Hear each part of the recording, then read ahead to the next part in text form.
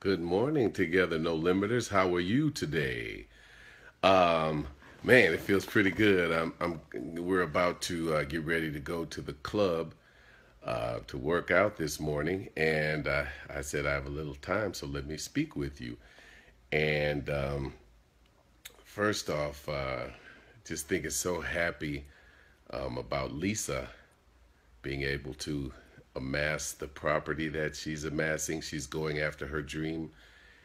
And What I want to just encourage you to do is you all you have passions, you have desires that are unique to you, just like I do to me. And all I want to say is I want to encourage you, and I want you to hear me. Go after them. Don't let them sit dormant.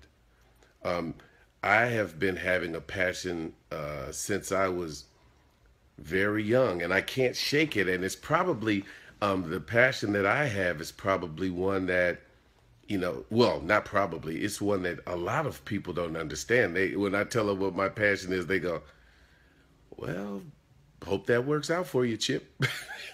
But I can't shake it, and what I am just passionate to edify, encourage, and uplift people to realize that they can live their lives without limits.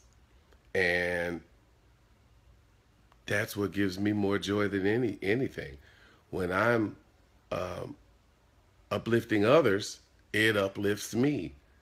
Um, that's just how it is. So when I'm doing that on a big scale, I love public speaking. A lot of people, that's one of the biggest fears for most people is they'd rather get a needle stuck in their arm or get pain, you know, have pain, be subjected to pain as opposed to public speaking. But I actually love when I'm encouraging people to live beyond what is naturally, their natural limits. So anyway, that's me. So what I'm setting up for is to do that on a huge scale. This together, no limits.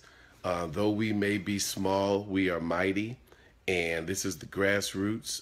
Trust me, one day, um, people will come and join us on a bigger. There'll be more people coming to join us, but it doesn't matter the number, because if things can happen like for Lisa, for Owen, for Mona, for Yvette, if just a few people's lives are touched, mine is touched greatly. So that being said, I want you to just not let your passions set dormant. You may be working a job that's completely unrelated to that which you are passionate about. However, do put 1 hour a day towards going towards your passion, because God put that in your heart. No matter what it is, if it's singing, um, you know, practice. If it's playing an instrument, if you just find peace, it's that thing that you would do if you already had um, $200 million. What would you do after you did all the traveling and buying all the cars and the homes and all that kind of stuff? Which, by the way, does not bring happiness. Okay, okay. Like I know, but I do know. What would you do after you traveled for 2 years? You got tired of traveling. What would you do with your time if money was not the object? That's See, because me, what I would do on a big scale, man, I would have like the Coliseum, the Staples Center.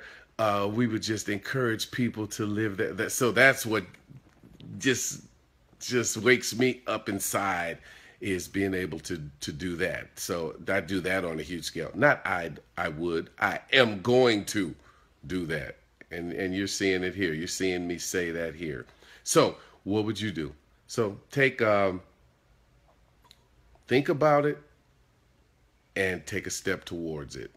Just a little bit. Why don't you try like even 5 minutes a day, but just don't let it sit dormant, okay? Because you were put on this earth for a reason. All right, together, no limits.